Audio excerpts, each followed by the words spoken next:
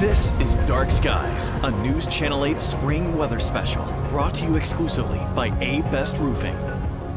You know, it's already been a very active season with numerous severe weather outbreaks, and we know there's going to be more. Watching this will make you and your family better prepared. I'll show you what to do during a tornado warning both in your home and on the road. And why we have storm chasers, their role when skies get dark and storms are brewing, and some of the amazing video that they've captured. And how much time you, on average, have to take cover. Plus, are we still in Tornado Alley, or has that shifted to the southeast? Let's begin in Norman. Meteorologist Colton Williams talks to the folks who issue the watches, alerting you that severe weather may be headed your way. Well, coming up in Dark Skies, we're going to talk about what to do when a tornado watch or warning is issued. But have you ever wondered who issues them and where are they issued from? Well, I'm at the National Weather Service in Norman to answer that question.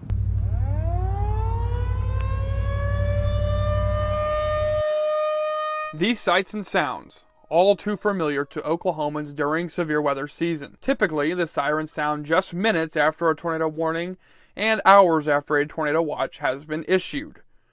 This brings us to Norman, the home of two organizations responsible for watching weather around the clock, 24 hours a day, 7 days a week, especially during severe weather.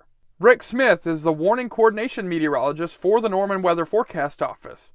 He and his team coordinate with the Storm Prediction Center ahead of severe weather to issue severe weather watches. Those are issued by the National Weather Service as kind of a joint effort between the Storm Prediction Center and then the local National Weather Service office.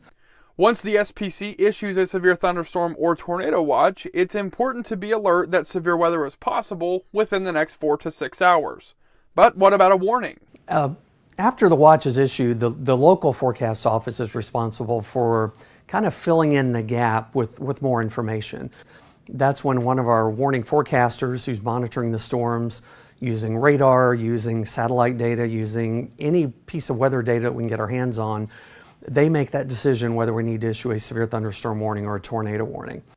Once Rick and his team issue a warning, it's being disseminated very, very quickly. And usually from the time we decide that we need to issue a warning to the time it's scrolling on the bottom of your TV screen, it's less than a minute, sometimes 30 seconds. And then it's time to take action. When warnings are issued, the first to roll are our storm chasers. They play a critical role in giving us a first-hand view of what's happening. Meteorologist Bud Ford has more. You can count on News Channel 8 to keep you ahead of the storm. When the Storm Prediction Center puts us under a marginal or slight or moves it up to an enhanced or a moderate or a high risk, we have an entire team of professionals in the field. I want to introduce you to David Ballou. Now, David Ballou was out and caught an incredible piece of video. He is a first warning storm chaser for us. And tell me what was going on here. There was a very high amount of lightning during this storm. It was off in the distance and isolated, and I positioned myself to allow it to just come towards me just a little bit, but skirt off to the side. And you can just see the little tail section where the inflow coming into that updraft is reaching up very high, probably in the 40,000 feet range. And then as it comes through, you can then see how the lights of the city are lighting up the base, and you can see this tail section come in, a second one actually, and really lit up right in here. Yeah, this is an electric storm, probably with so much upward mobility inside the storm, you end up with big hail chunks, I would imagine. I'm certain, yes. Tell me what happened here. This was another event that was in April 14th of 2012, there was a pretty enhanced risk area off to the far west, and we just kept driving west until finally it did produce a tornado. And it was in a big field. There was no damage that you could tell, but then as we're sitting there in our viewfinders, we realized that there was a second tornado on the ground. Wow, this is stunning video. So we have the beautiful greenery of the grass, the sun's trying to set, and you end up with all of the colors, two tornadoes, which you didn't notice when you were originally in the field. That has to be crazy when everybody looks over and they're like, wow. Everybody had to be thinking, this is unbelievable. Yeah, and one thing that it was kind of a note about this is that there was not a lot of wind, but no thunder, no rain, no hail. And should this have been a nighttime event, could have been pretty intense, because there was 3 tornadoes at one time over the period of 21 minutes. Wow, that's unbelievable. Thank you for spending your time with me this morning. Now, the other thing we have a full team. David Gady is another first warning storm chaser. You've been doing this how long now, David? Over 50 years. Over 50 years. On this team? On this team with Channel 8, 30 years. 30 years, and it's also 30 years marks what? The KTUL tornado anniversary. Wow, and that's this year? Yes, that was a real bad tornado where 7 people were killed. It's yes. awful. Tell me about what happened in this video. Yes, we were sitting on Charles Page Boulevard. A tornado had just come through Sand Springs, and I had positioned myself. And as you see, this video is where it was hitting the church. The pickup drives by and didn't realize, but the tornado was just crossing Charles Page Boulevard, causing the transformers to explode.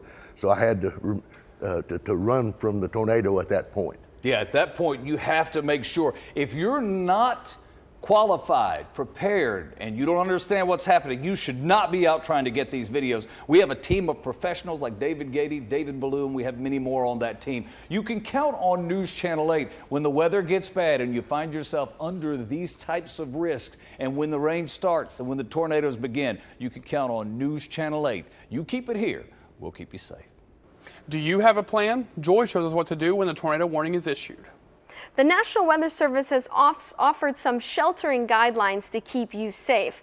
Now, of course, if you can avoid this, you want to stay away from manufactured homes, vehicles, or underneath an overpass. Now, those overpasses can act as a wind tunnel and can suction you right out. If you can stay away from gymnasiums, that'll help, but some of those better options, of course, interior room or well-constructed home or building, a basement if you have it, or of course, some of those approved above or below ground shelters.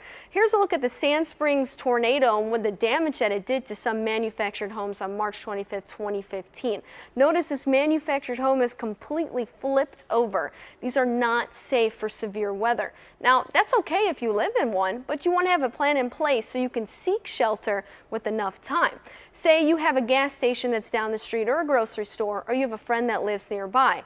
And well, a tornado watch has been issued for your area. Make sure to give yourself ample time so you can get over there by car or by foot, so that way you can survive a severe weather event. Knowing your safe zone is key. Lowest level of your room or most interior room both work great. Stay away from windows or doors, cover your head, and of course do not get out of your safe space until you hear that all clear, whether that warning has expired or the storm has moved out of your area. Basement if you have it, if not, an interior room will do just as good for you. You've just received an alert that you are under a tornado warning, so you need to get to your safe space. In my home, normally you would think a tub, right? But this tub is not safe. We have a window right next to it. So my safe space will be in my walk-in shower. It's right here. We have 3 sturdy walls, so that's going to keep us very safe. Make sure to have your gym shoes on. Worst case scenario, if you have to climb out of rubble, it's going to keep you a lot safer than bare feet. So I'm going to hug myself right up against the wall. If you have a helmet, baseball, softball, bicycle, it doesn't matter. Make sure to put it on. It's going to keep you extra safe. I have my go bag right here, ID, non-perishable food items, any medications you need, you're going to need that. I have a quilt or comforter. This is just an extra layer of protection. And what I'm going to do is I'm going to hunker down right here until I heard that the tornado warning has expired for my area. Say that you're driving, you hear over the radio you're under a tornado warning. If you can look at your nearest intersection and find a gas station or grocery store, go to that. But I don't see one in front of me, so you need to head to a ditch right away. Immediately, you want to get to a low-lying area. Now that you're at your low-lying area, you want to get down immediately. Make sure to cover your head and stay here until the storm is past. When we come back, is Tornado Alley shifting east? Why you can't rely on outside storm sirens and the other storm dangers that can be just as deadly.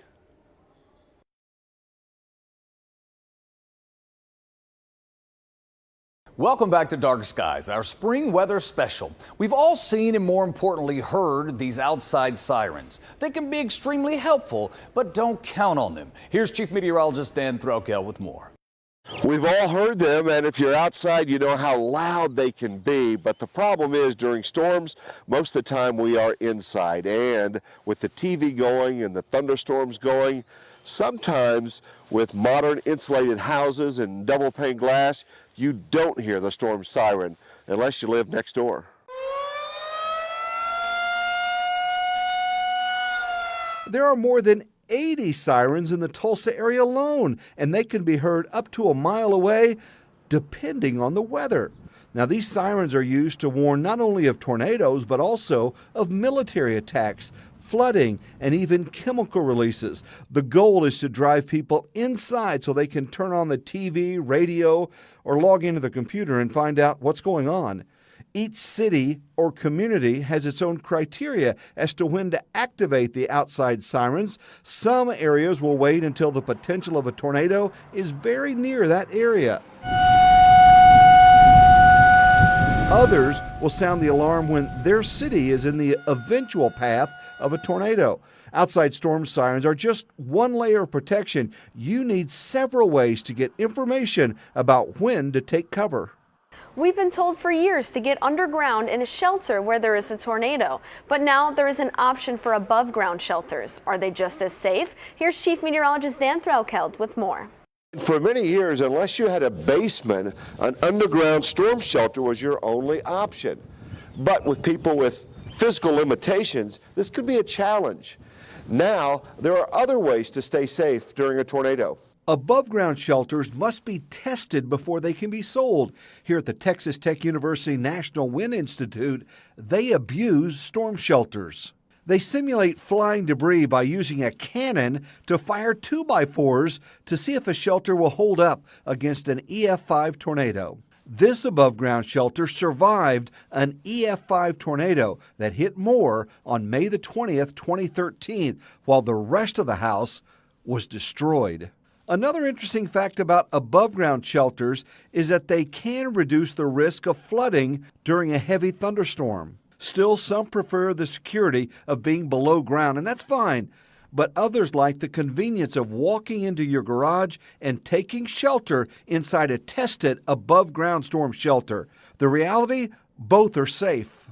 With recent outbreaks in the southeast, some are wondering if Tornado Alley is shifting away from us. Here's Colton with some thoughts. Well, after what has already been a very active year in terms of tornadoes here in Oklahoma, we've actually set the all-time records for January and February, or the all-time record in terms of tornadoes, 5 in January, 12 in February, and those come in months where we usually average 1 or less tornadoes on the year. Okay, so as we continue to fill in here, we head into April and May where we'll average 10 to 12 to 20 to 25 tornadoes in a month. Those months are still yet to come. Now, you go back the last decade, you crunch the numbers, you see Oklahoma still very much active in terms of tornadoes, right? We've had a good mix of above average and below average years the last few years. Near average to just above average. 2020 was slightly below. You go back to 2019, the all-time record for tornadoes in Oklahoma, 149 in 1 year. And again, you don't have to go back very far, and you see that. Now, the traditional idea, where is Tornado Alley? Well, that includes the southern plains here, parts of Oklahoma, Texas, Kansas, Nebraska, some of Iowa, Missouri. Well, then you've probably also heard the term thrown around, Dixie Alley, Mississippi and Alabama, the state line there. That's been an area where the tornado activity has increased a tad in the last several years, and folks have started to wonder, is Tornado Alley really shifting to the southeast? Well, if you crunch the numbers, you go all the way back to 1980 to 2000, that 20-year period, how many tornadoes occurred per year? On average, Oklahoma about 58, Kansas about 60, Texas the big winner there at 169, but you go off to the southeast, mid-30s, some 20s out in Tennessee. But then you look at the last 20 years and you start to see Dixie Alley has really ramped up in terms of activity. That has become a hotbed of activity, while most of the southern plains have stayed pretty similar or some slight increases, like in the case of Kansas. But what's important to know is that if you go back to 1950, every red line on this map is a confirmed tornado, and if you notice, they happen in all 50 states. So regardless of where Tornado Alley is, it's important to stay vigilant and understand your severe weather safety precautions. Out on the weather deck, we can see what's happening currently with our weather. But if we want to look out into the future, we have to look at weather models. And we have plenty of models to look at. Some are long-term, some are short-term, some are convective allowing. This is the NAM model here, and we're looking at the highest level in the atmosphere. You could see with the jet stream a upper level trough, and with the jet you can actually determine whether you have rising motion or sinking motion at the surface. So that's a neat tool. We're looking at reflectivity here on the NAM nest. You can see some of those stronger storms, maybe a line of storms that could form near Texas. For green country, we're looking at maybe a cluster of storms, but this gives us an idea of where we could see rain or the potential for storms. Now, there are a lot of storm or severe products, and we can get those on convective allowing models. This is the HER, where we're looking at helicity. This looks at the spin that can be ingested into the updraft and where we could potentially see supercells. So right now it looks like potentially that could occur in Texas. This is just one of many products we look at. Moisture, of course, is important. We're looking at dew point. This is the moisture that could be ingested potentially into a storm, or as well as the moisture for cloud cover. So that tells us how much rain we could potentially get, and all important things. The GFS, we can look at temperatures all the way through 380 hours. This is one of our long-term models. Temperatures around maybe the mid-60s or so. Now, models are great, but of course we have to look at local weather patterns, and that's how we devise a forecast. Coming up, tornadoes are not the only danger we face when dark skies continues.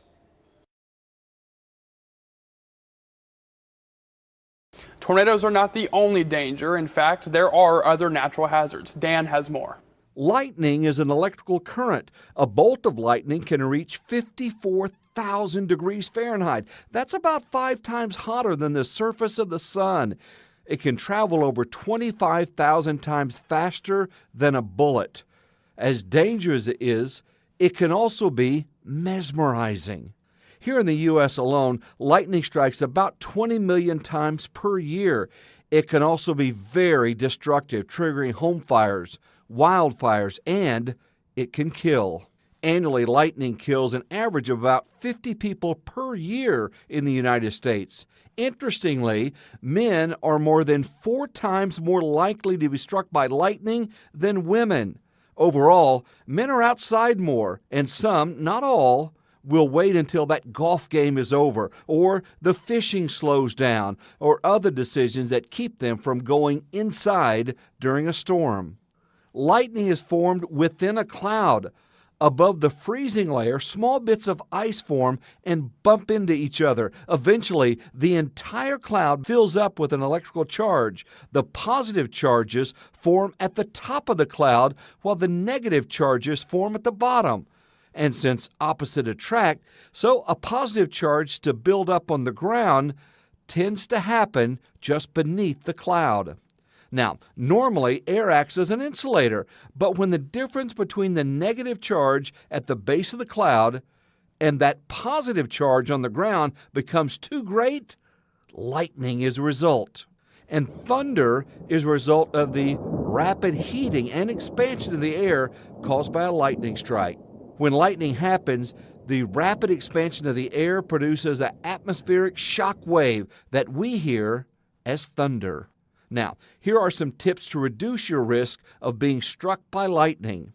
Never seek shelter under a tree or other tall object. Don't be the tallest object. Avoid hills, mountains, or even an open area where you yourself are the tall object. Remember, when thunder roars, go indoors. If you hear thunder, you're close enough to be struck by lightning. Remember, lightning can travel. Lightning can strike 10 miles or even more away from a storm that looks to be so far in the distance. Remember, 90% of those struck by lightning survive, but some have serious injuries, and most are not killed. Your best bet is to go inside during a lightning storm. If you can't take shelter inside, get in a vehicle. If you can't get in a vehicle and you're caught outside, cover your head, crouch down, and become a very small target.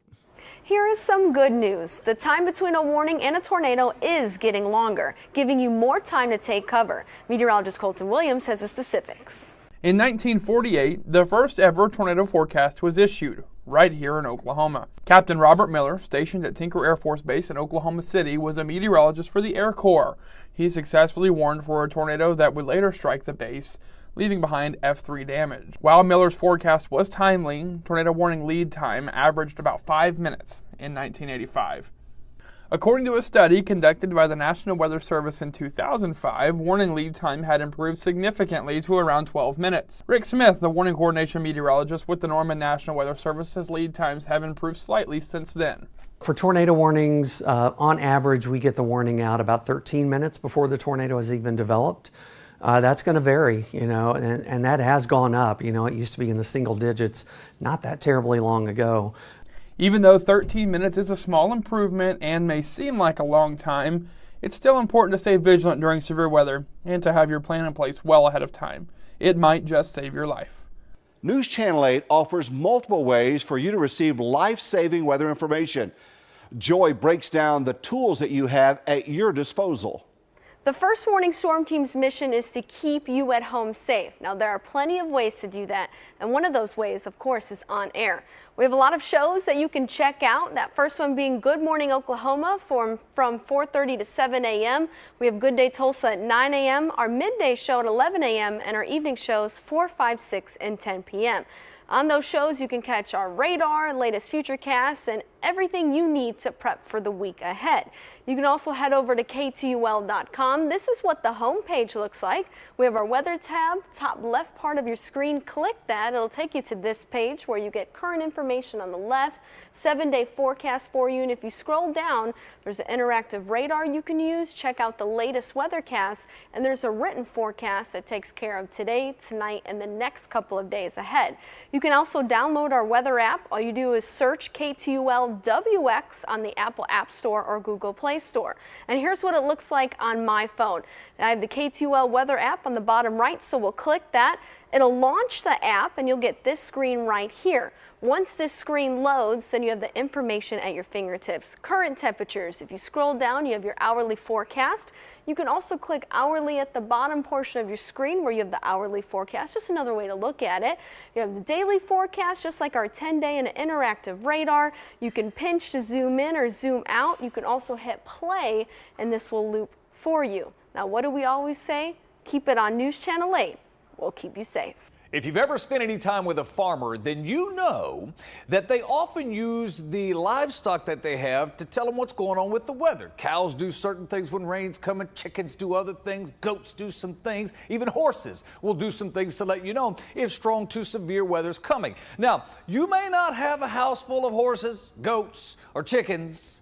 You might, but if you don't, you may have a house full of these lovely four-legged friends. These will often tell you when rain's coming. Obviously, if there's thunder and lightning, they may go a little crazy, running all over the house. If that is the case at your home, your vet has some things that they can take that will calm them down just a little bit. Sunny Lee has one that she uses from her vet. But with that, it's something to remember.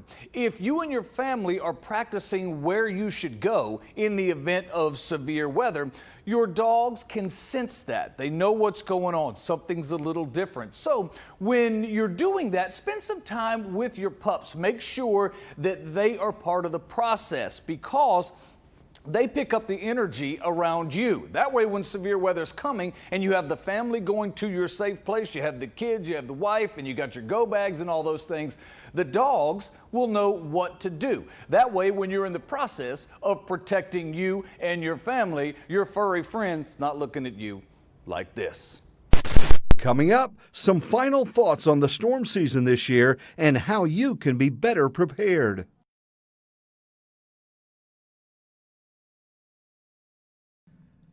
Time to test your weather knowledge. Can we get tornadoes all year round? Well, the answer is yes. We have had tornadoes in each of our months. And did you know we had 6 tornadoes reported in the cold month of February? That happened in 1975, then again in 2009. Second question, what's the highest number of tornadoes ever reported in 1 year in Oklahoma? 149 tornadoes. That happened in 2019. Here's our third trivia question. What's the fewest number of tornadoes reported in 1 year in Oklahoma? 16. That happened back in 2014. Here's our next weather question. What's the highest winds ever recorded on the planet? Well, it was during a tornado. 301 mile-per-hour winds on that big tornado outbreak day of May 3rd, 1999. I was working that storm. The Doppler on wheels just above the surface recorded winds at 318 miles per hour. Here's the next weather trivia question. Look at the size of that hailstone. Wow. What's the largest hailstone ever found? Well, this one happened in Vivian, South Dakota, not in Oklahoma or Texas. It was nearly 8 inches in diameter, a little bit smaller than a bowling ball, 18.6 inches in circumference. That's around it, and it fell in Vivian, South Dakota, July 23rd in 2010. And finally, what's the largest tornado ever recorded? That was that big, massive El Reno tornado, 2.6 miles wide. That happened on May the 31st, 2013. How'd you do? Our commitment is to keep you and your family safe. Our team has recently been awarded Most Accurate 5 consecutive years in Tulsa. We are constantly monitoring the weather, day, night, weekends, and even when you and your family are likely asleep, I'm here in the morning. We have you covered. Make sure to download our News Channel 8 app so you will know if a warning has been issued. It's free, and you'll also be able to check radar to see how close the rain is. This is a commitment we have. Watching News Channel 8 is a choice. We'll give you the latest watches and warnings, but also tell you what we think. Is this a violent storm or just a rain? Or we won't try to scare you. Keep it right here on News Channel 8. We'll keep you safe. Thanks for watching. This has been Dark Skies, brought to you by A Best Roofing.